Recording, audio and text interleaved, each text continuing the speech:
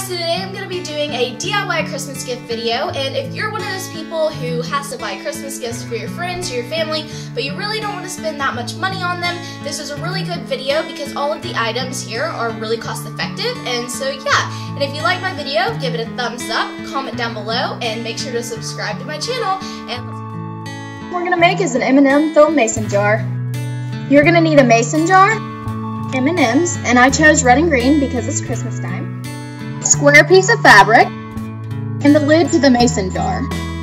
You're first going to put the M&Ms in the mason jar and make sure that there aren't a bunch of greens together and a bunch of reds together.